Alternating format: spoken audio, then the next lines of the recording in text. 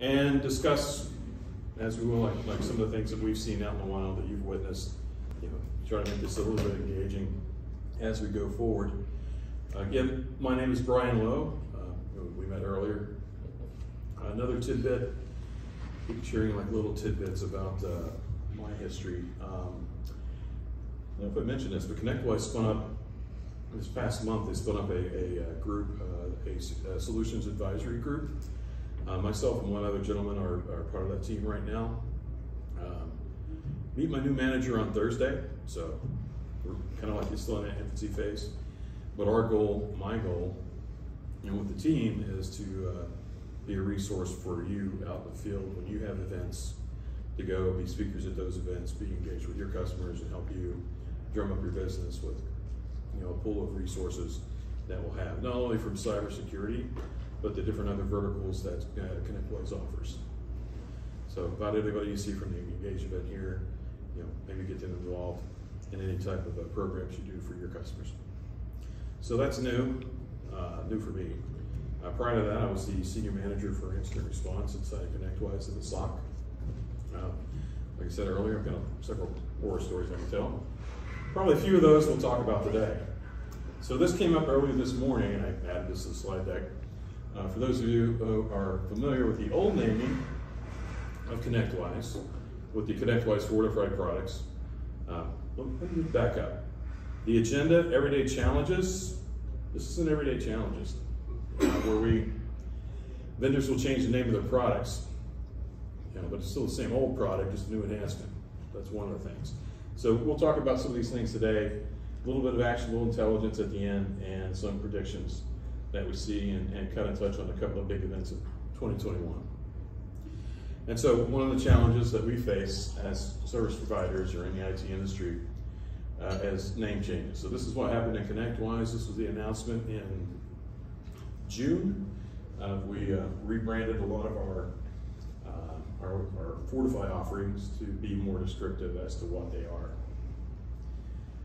And we also now, like Connectwise Fortify Endpoint is Connectwise MDR, and whether using SentinelOne or Bitdefender would be that as well.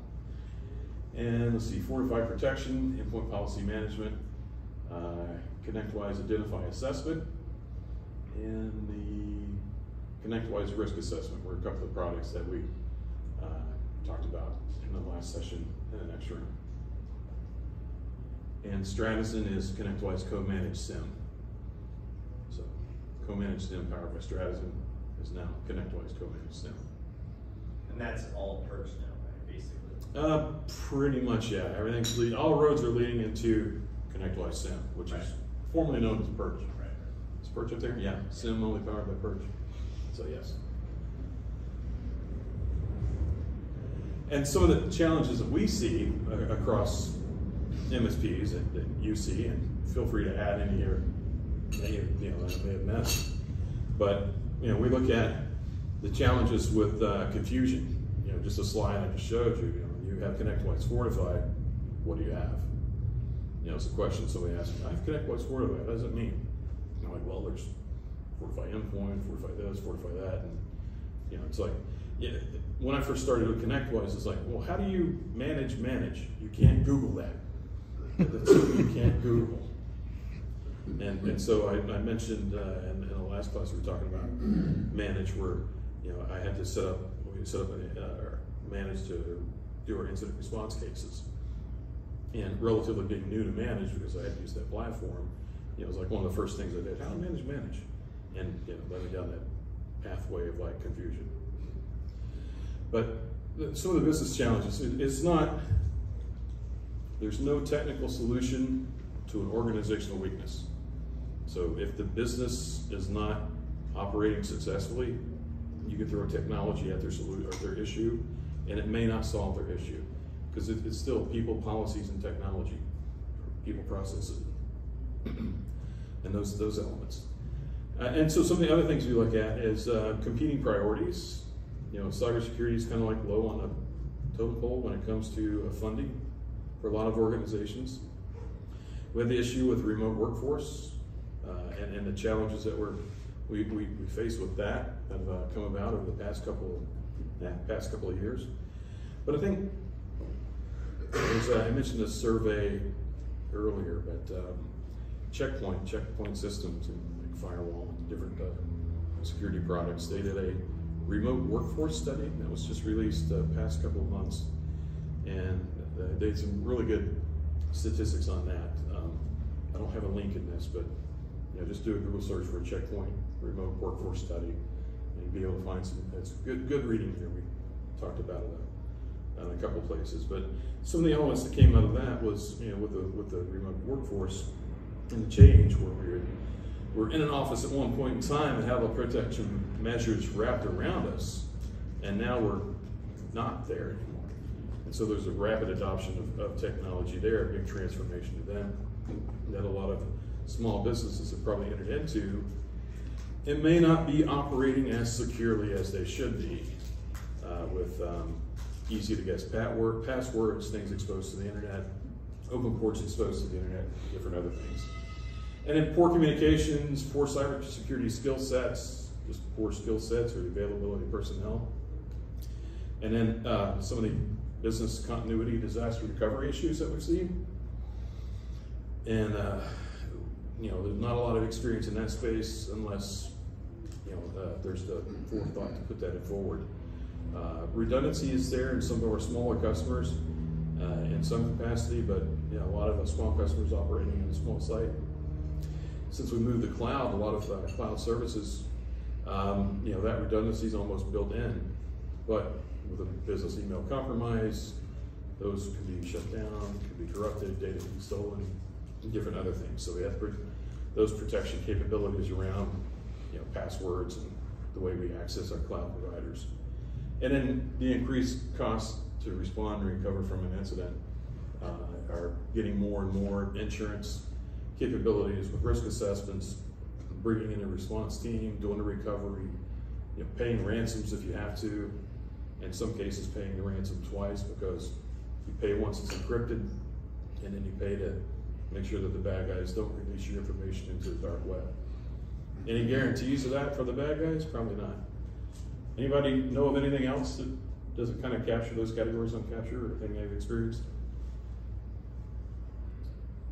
I think there's a lot of confusion around just the cybersecurity frameworks and what we have to do, what we should do, and what is best practice. Yeah, good, better, best practice. Yeah, absolutely. And especially if you listen to the news or anything, it's really hard to decipher, and my client is going to be going, I need this and that and something else, and you're like, no, you're not even doing this yet.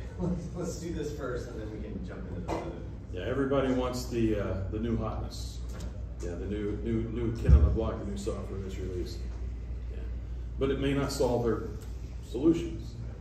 And again, if you don't have the business processes and the people around it, you buy the new hotness technology product, it's just going to end up as shelfware. They may utilize maybe 20–30% of its capabilities. So, yeah, any other ideas? Cool. All right, so we know SMBs or small medium businesses are targets, just as much as large enterprise. We have to convince those small business owners that even though you're a small business, you may have 10, 20, 30 people employed, you're still a target. From the Verizon breach report, the gap between the large enterprise and small enterprises or small businesses is, as far as like attacks, the SMBs are being targeted. And it's financial motivation. Even if you're a large organization, small organization, they're going to squeeze some money out of you somehow. They're going to try to squeeze money out of you in the form of a ransom or some type of attack. But even if you have a business email compromise and you're a small business, that threat actor who's compromised your email can still use your email to perform attacks on even other companies. We've had several business email compromise cases where the email was compromised, and there was the long con game, the spear phishing campaign, where then the partners that they were doing business with, they were sending, since they compromised the email, they learned who they did business with, and then they spun up a separate domain with a little funky character difference. Instead of an I, it was an L, and it looks the same as you type it all out. And they were sending emails from that domain, and it basically took over the personality of that company. And so the target, probably not explaining it right. The compromised company, their data was used to target other companies. And the other company who then they weren't compromised, but through email and sending fake invoices, this one company was out to the tune of about $230,000. And it was a period, not just one instant, but a period over like 6 months where they had paid these invoices that were coming in that looked like they were legitimately coming from the company that they were doing business with. Because they had assumed that company's identity was a fake domain.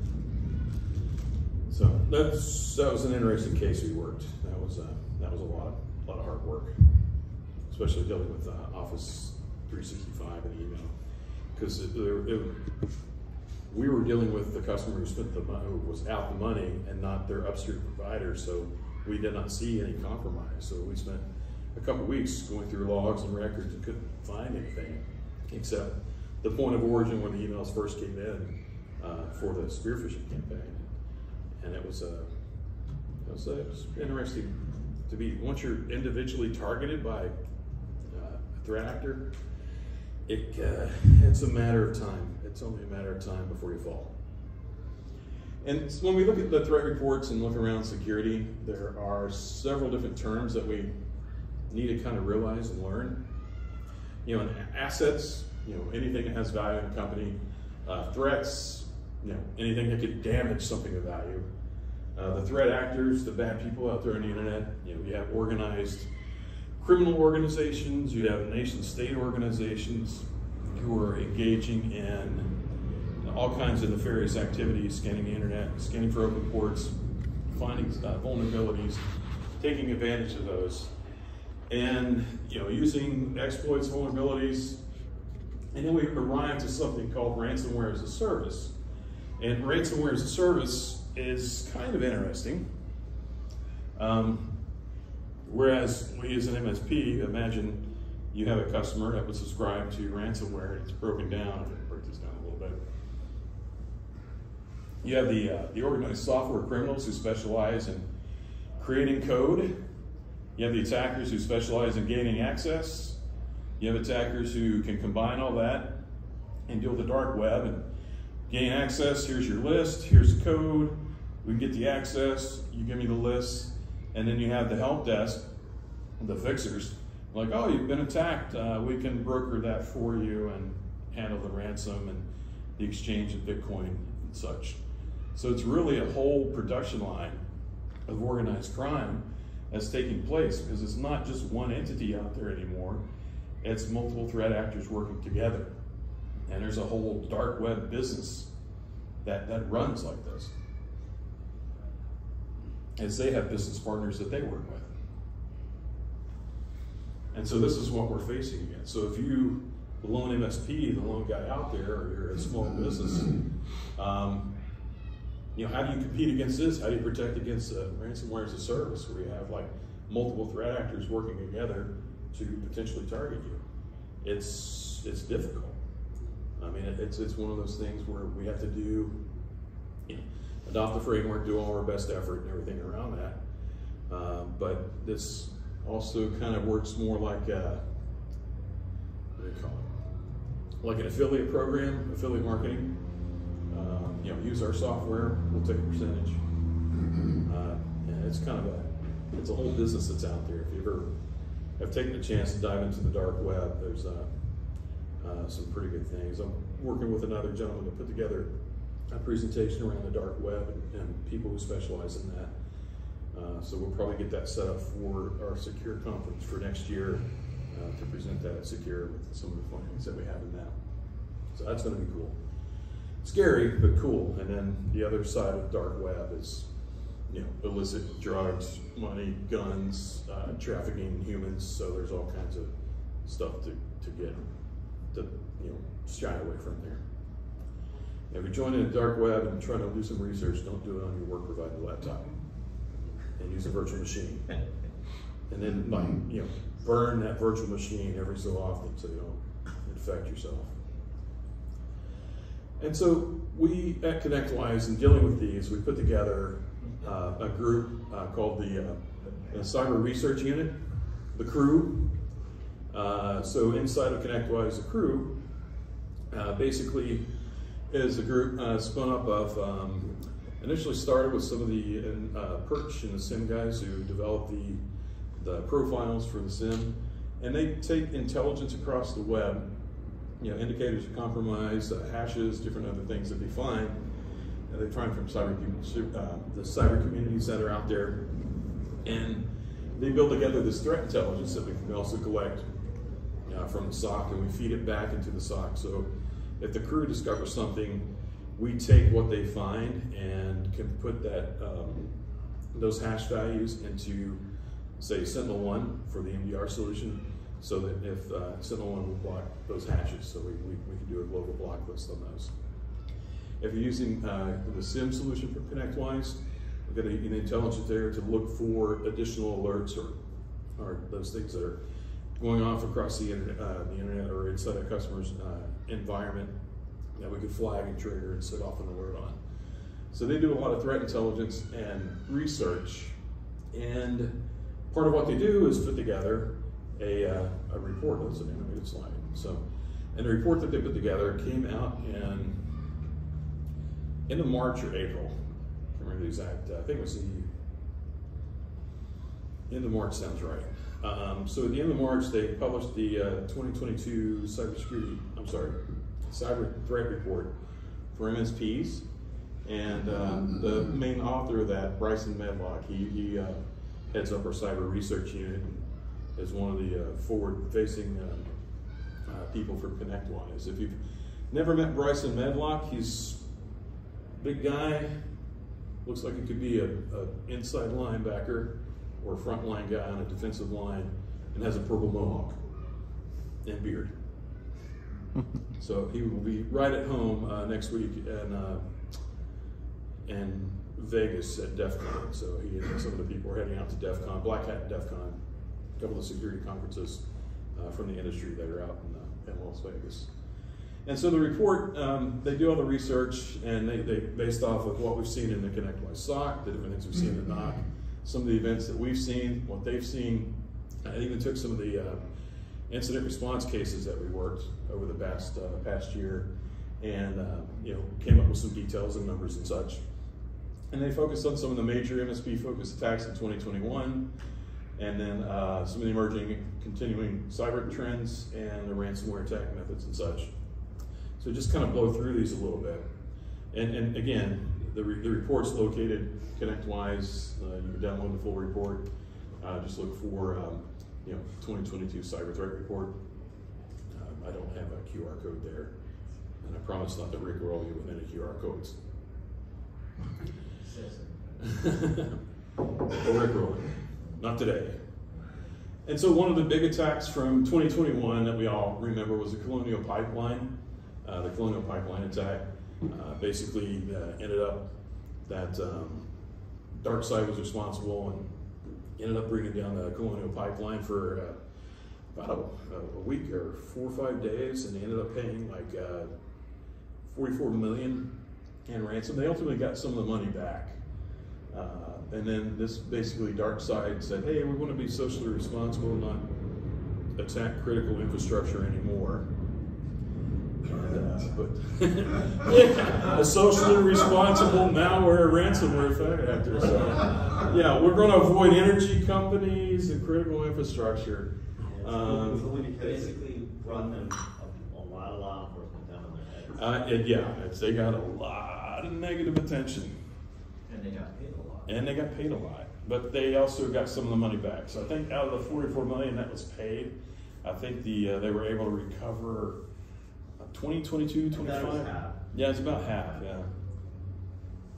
They basically stole it out of an open wallet or something like that. So, it led to one of the greatest congressional hearing moments ever, where the guy had to say, It wasn't an easy password, like only a 1, 2, 3. As a matter of fact, it was a very lightweight password. We'll talk about passwords in just a minute, but yeah, it came down because of critical infrastructure, a lot of money in critical infrastructure and oil pipelines. But I think a lot of the IoT devices for monitoring and managing systems are pretty much open to the internet. Anybody ever familiar with Shodan.io? Shodan website? So Shodan.io, you can go to Shodan, SHODAN.io, and you can basically scan for, hey, I want to look for webcams that are open to the internet. Boom, they're there. Hey, I want to scan for this port, it's open to the internet. Boom. Hey, I wonder if this remote access port's open, anybody has open to the internet. Here's a list, boom. So you can do a search on these, and you can find literally like open ports to the internet that are running services that you can just attach to. And if you want to have fun, search your domain just to make sure that you're okay. Search the domain of your customers to make sure that they might be okay. But Shodan.io is a good place to go to do some intelligence recon. And critical infrastructure is a lot of the things that you show up on Shodan are from energy or utility companies and such. So that was one of the big ones, and it took down a lot of the pipeline that runs from Texas all the way up to New Jersey. And what's gas prices, there was, everybody familiar with the Florida Man stories? So Florida Man, any type of bad activity that happens, Florida Man did, he wrestled alligator, Florida Man bicycle in the lake. Florida Man decided to fill up his car with cans of gas that didn't have lids and turned the corner and blew up his SUV. And so around that time when the price of gas was going up at that time because there's no oil or gas, and the man was there. And so anytime, if you've ever seen a natural disaster coming, it's like pandemic to like Florida, whenever a hurricane comes, it's like, oh, let's go buy bread and milk. And then you go to the water aisle too. Like, no water, no milk, no bread. Not anybody shop for anything else during a disaster. And so gas was at a premium at that time, and people were just putting gas in anything they could, just so they could hoard it. Toilet paper, hoarding toilet paper too, was the other. So, but yeah, there was a story where a gentleman, it was an H2, a Hummer 2, and he had loaded up a bunch of buckets of gas basically, and ended up burning up his vehicle in Florida, Pasco County. That's where I live. I live out in the sticks. And so, it was the challenges of today that we see, part of that from the Colonial Pipeline, why it happened. It was a fairly sophisticated attack. It was, behaviors, a lot of attack software that they use, a lot of scale out. It happened so fast. And the root cause of the incident was password reuse. We use the same password for this, the same password for that, same password for this. We're all guilty of this. How many of you use the same password for many of your cloud services? Don't raise your hand. Right? Because, and if you have your email compromised, and one of those passwords compromised, like your Netflix account was compromised, but I use the same email address and password for my Netflix that I use for Apple TV, Amazon Prime. Anyway, you can do shopping on Amazon Prime. Hey, you can order stuff from Apple. There's, once that ID gets out and it's tied to things that are financial, it's a matter of dominoes before they work your account. And if your account has been compromised, which a lot of times they are, then that password and email combination can be used. So definitely multi-factor authentication, please, everywhere you can, MFA wherever you can. But the proliferation of use of the reuse of passwords was really what led to the Colonial Pipeline. And VPN account password breached and password reuse. Yeah, but Colonial Pipeline was not considered a sophisticated attack. No, not really too sophisticated, but they had the account information, right? They didn't need the sophistication. I know we're dealing a lot more with sophisticated attacks, but Colonial Pipeline was not sophisticated. It was just bad hygiene. Yeah, bad hygiene. Reach, but then also traversing the network was a little more sophisticated. Yeah, all right. That's was going to be my point as well. Yeah, once you're in, and then from that point on, they went throughout the entire organization. Yeah, similar happened thing to a big shipping company, Maersk, several years ago as well, where they got encrypted with ransomware, and you can't communicate to your ships. You got some issues there if you're in a shipping company. So that was like a couple years back. And the other attack is, of course, the Kaseya attack. Happened around July 4th, around like a year ago. I was reading a report the other day, like 1 year after Kaseya, and what's changed? Not much. And you know what? I mean, it was raised awareness for a bit, but we're still back doing our old hat tricks that's going on.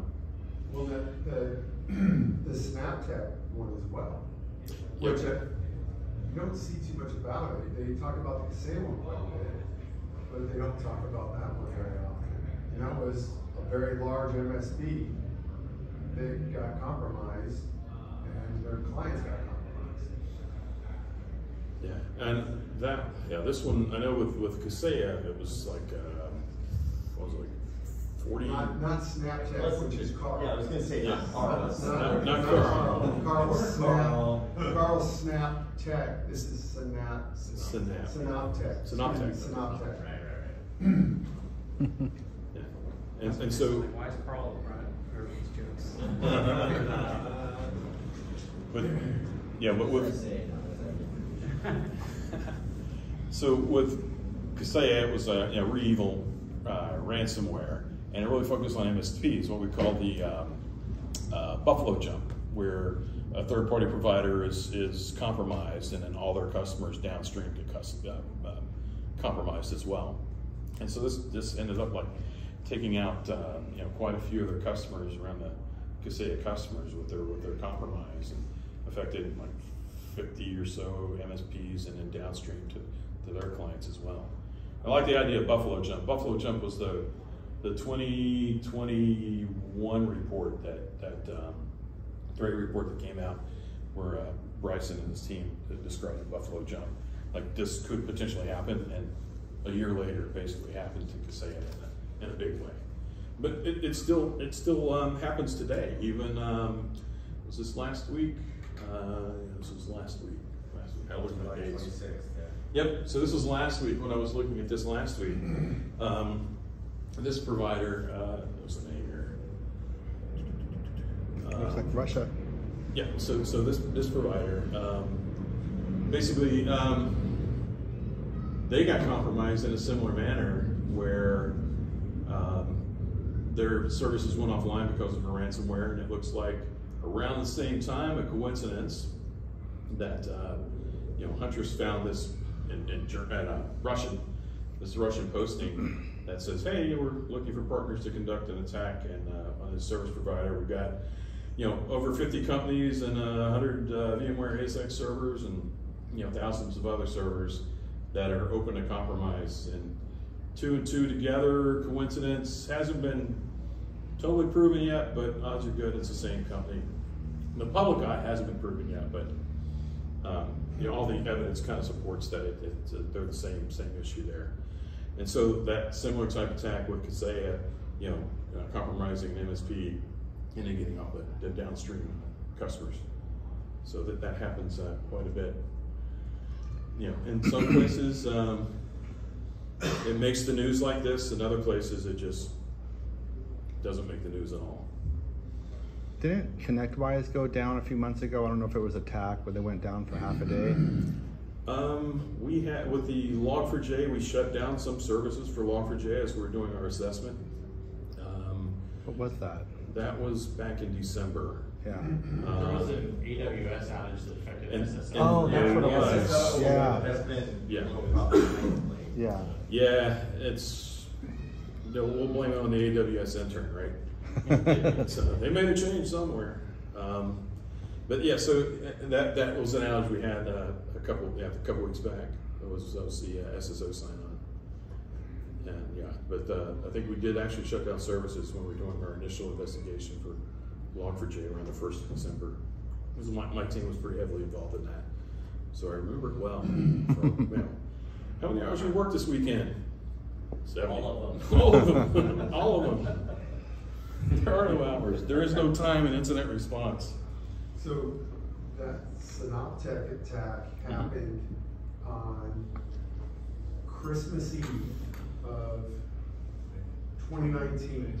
Oh, okay. Because we had exited a client. They went to Synoptech and they were calling us on the 26th asking if we still had their backups. And we exited them in August. Oh, Yeah. that's scary.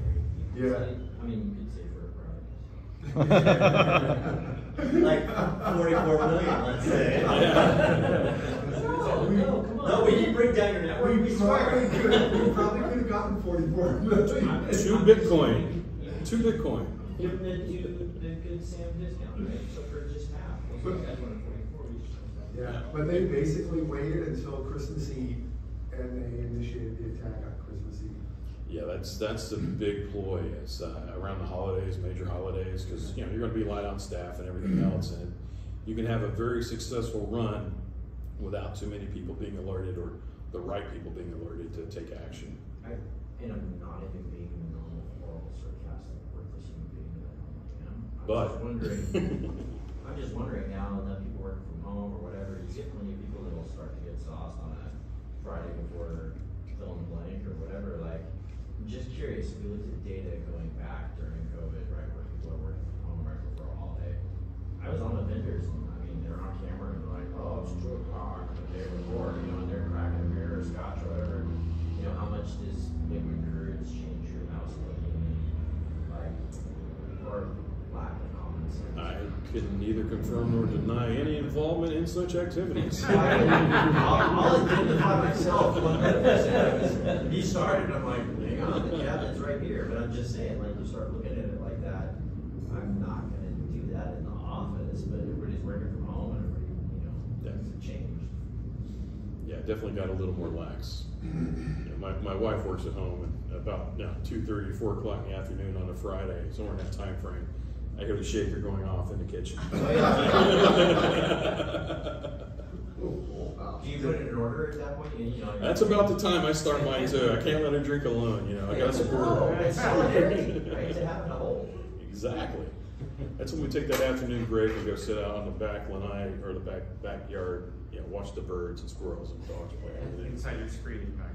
I got my phone with me. I'm merely 30 feet away from the office at that point. Don't have to worry about driving. So ransomware, paying the ransomware rarely works. You got a 65% chance of getting your data back.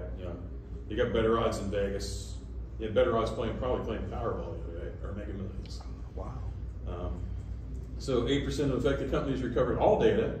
29% recovered some, more than half, but for the most part, paying the ransom doesn't always guarantee you're going to get your data back. Backups, absolutely.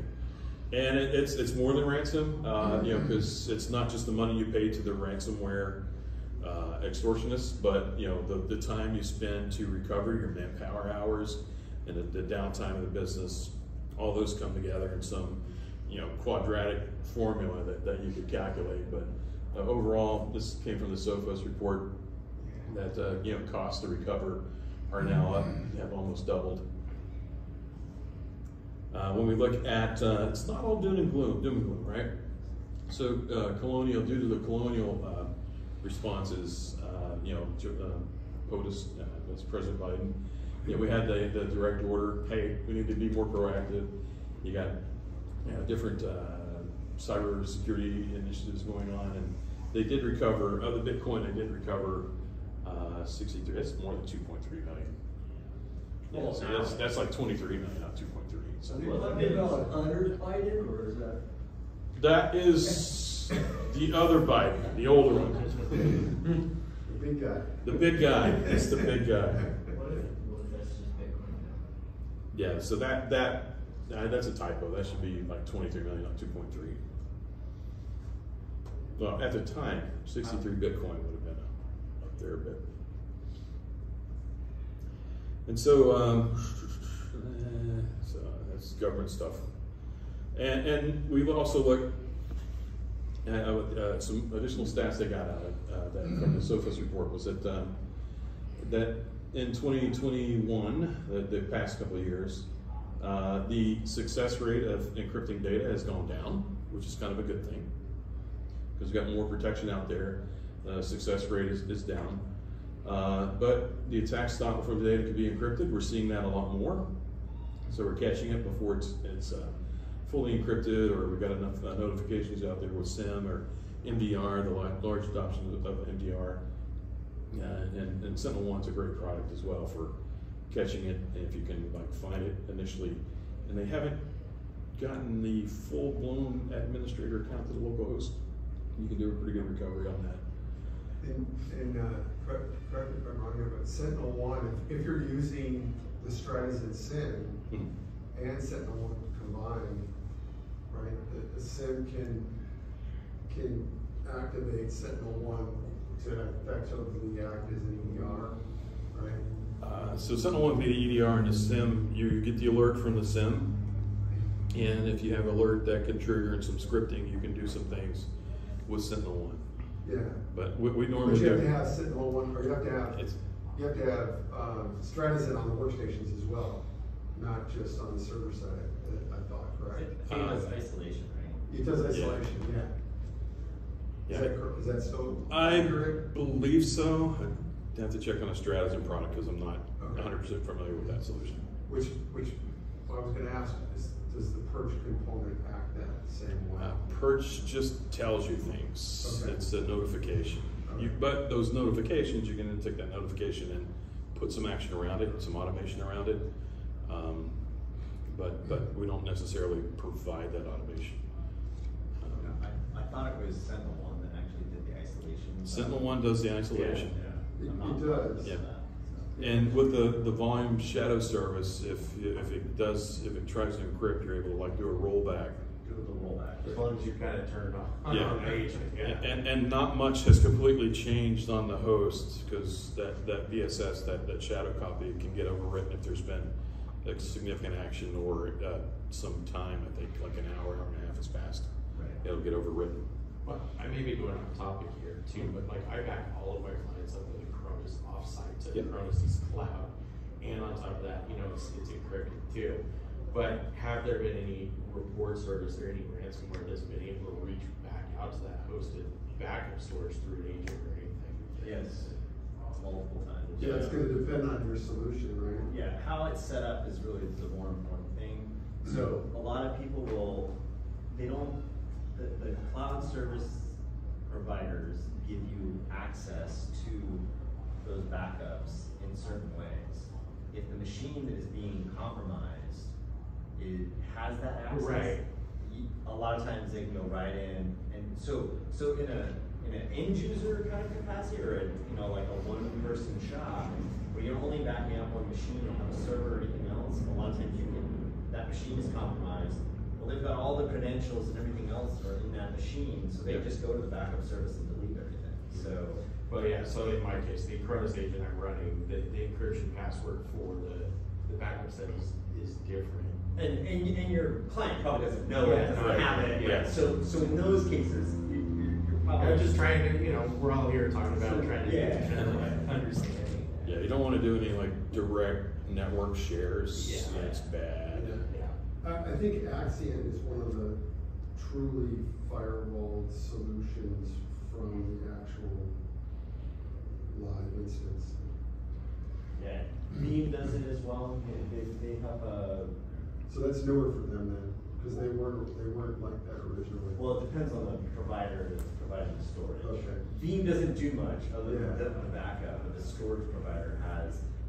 Well, Veeam has immutable backups now, so you can set them so that you can say, hey, listen, I don't care if I tell you to delete this. You can't delete it for 7 days. So Yeah. what you do is you say, hey, you got a time limit. You can delete this, but I'm not deleting it for 7 days. And so that prevents the whole, well, I don't have a backup. Hopefully the ransomware doesn't wait 7 days. So Yeah. that's the other issue with that whole mutability is there's a time component to it. Yeah, and that's some things, back up your critical data, update your operating system, raise awareness, security awareness training. If you see something, say something, hey, that looked odd. Well, maybe you should talk to somebody about that. I clicked on this link and the DOS screen blew up. It's supposed to be something in email. What's that? It's supposed to be an Excel spreadsheet. No, fishy. Security awareness training goes a long, long way. And Brian, you didn't really bring up any of the, like, you know, in 2021, it was actually a pretty crazy year, right? Yeah. Because not only did you have Colonial Pipeline and Kaseya, but you also had the Exchange vulnerability that came out. Mm-hmm. And there's still a crap ton of machines that still have that vulnerability and are being utilized. Yep. And Log4j. Log4j, okay, right. While they weren't direct, they didn't have direct effects like Kaseya and Colonial did.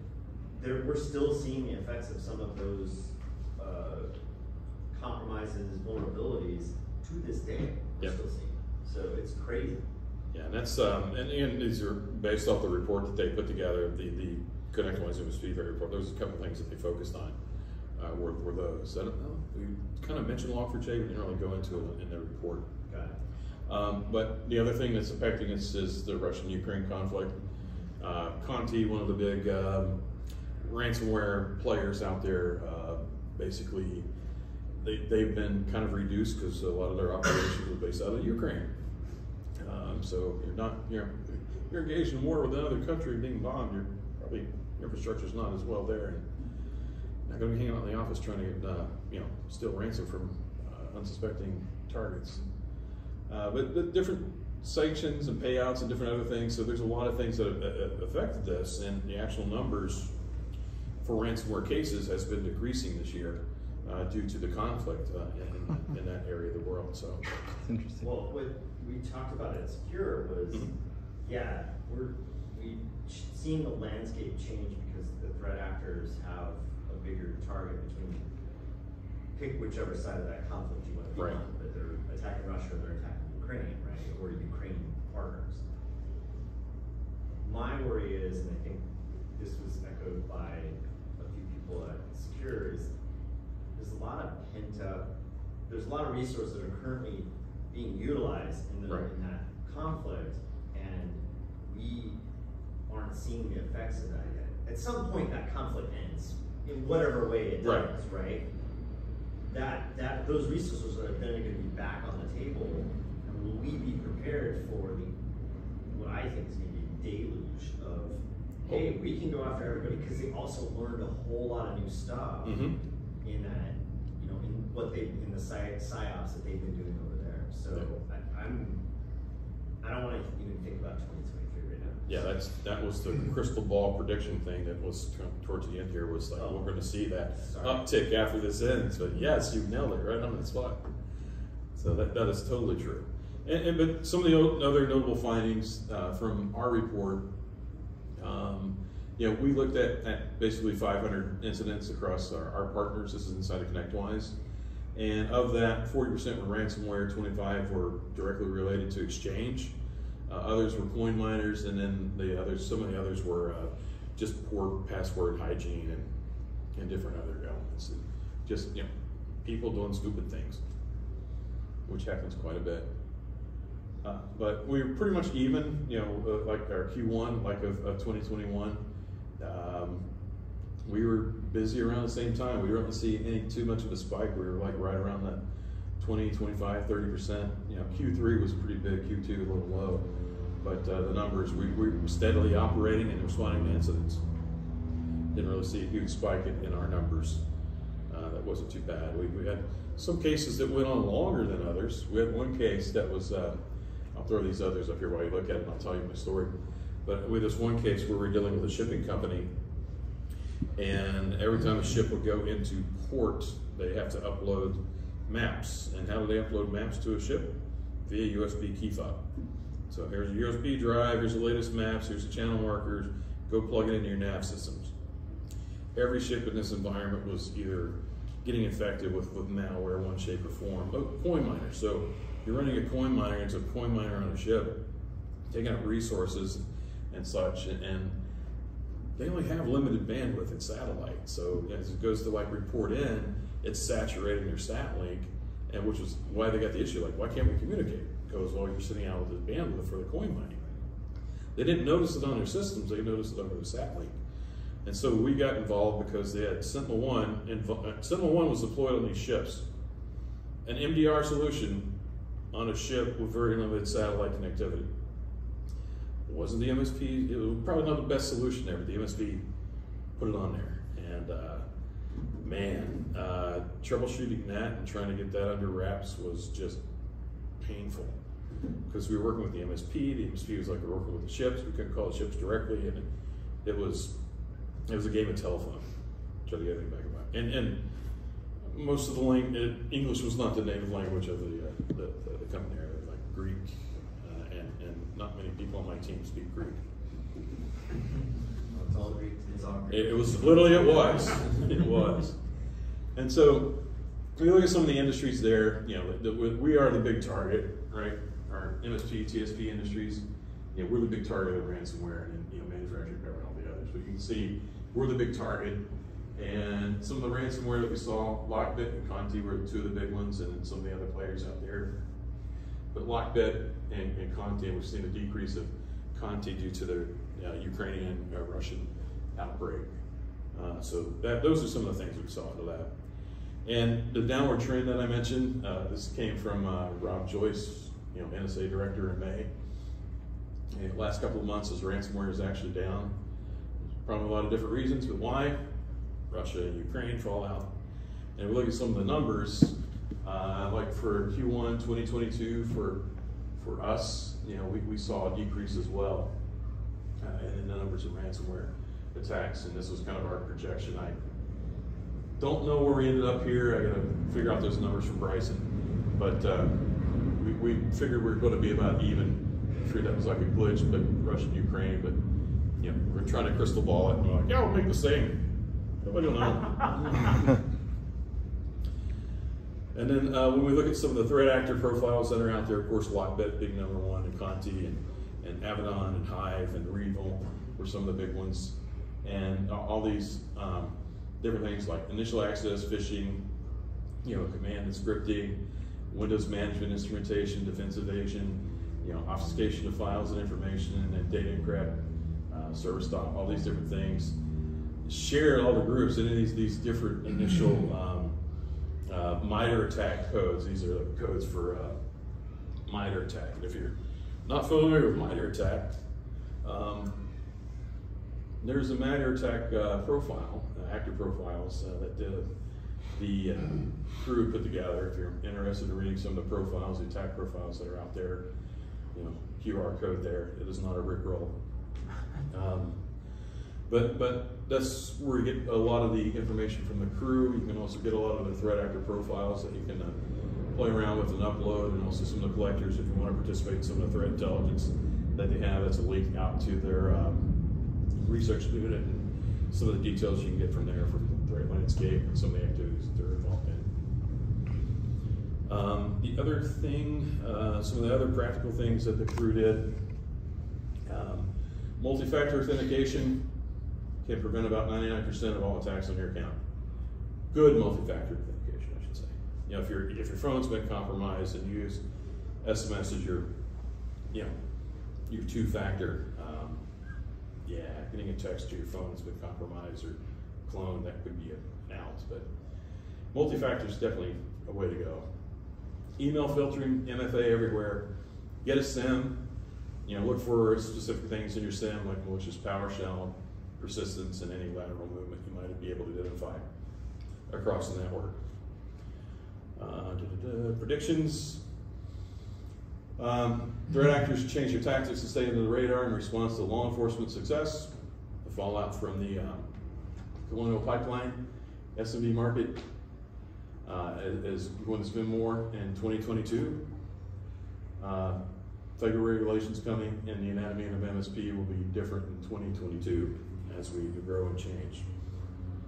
All right, next couple links if you want. There are the MSP report findings and the Connectwise intelligence feeds. This is on GitHub. So if you want like the intelligence feeds, you can spin up their programs there on GitHub and pull those intelligence feeds into what provider you want. They have an API out there and everything else. You can build towards it. And then the threat report findings get you a link to the whole threat report.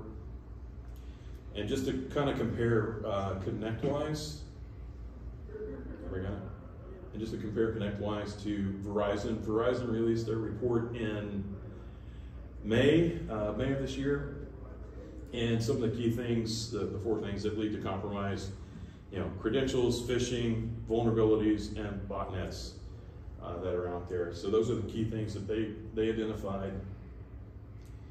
And some of the things that they had mentioned was that they saw a 13% in ransomware breaches. 40% of ransomware incidents involve desktop sharing software, RDP, or some type of open port there. And 35% of those use of email with link droppers or attachments.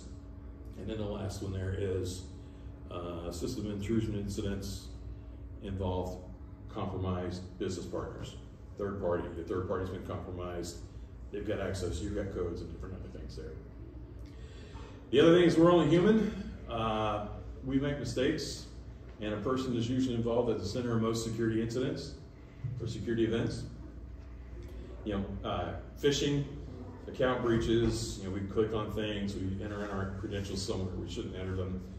Stolen credentials, and the other one is that we can reduce the attack surface by email filtering, good password hygiene, and multi-factor authentication everywhere. And there's a couple different password models I threw out there. We have the passphrase, doing passphrases. You can do the Shiner scheme, making a sentence. My more favorite one is like when I was 7, my sister threw my stuffed rabbit in the toilet. Equals www, whatever. So, come up with a phrase, substitutions, which are good. My favorite now is, getting you an image, and your image is your key tag. So, with a person action object, PAO, you have your cybersecurity fairy godmother. So, fairy godmother flew in to save partner servers and desktops. Fairy godmother reminds me what my password is, and there's my password. And yes, that is me on the face of Helena Bottom Carter. And so that's my Connectwise SSO login reminder. So rather than having my password written down somewhere, I look at that screen, I'm like, oh yeah, fairy godmother. Yeah, that's what that is. And then, so password managers, of course we have the password managers here, and our vendor sponsoring us today, CyberFox. Which is that they do some password management as well. Other considerations to consider, yes, I did that intentionally. The NIST cybersecurity framework, get yourself an incident response plan, regular review for security procedures, keep your software up to date. The ransomware notice from the CIA, the CISA, their division of the Homeland Security Group, or government entity. And then the Connectwise Security Trust and Compliance site. And that kind of wraps us up. So please do a session survey. Any other questions?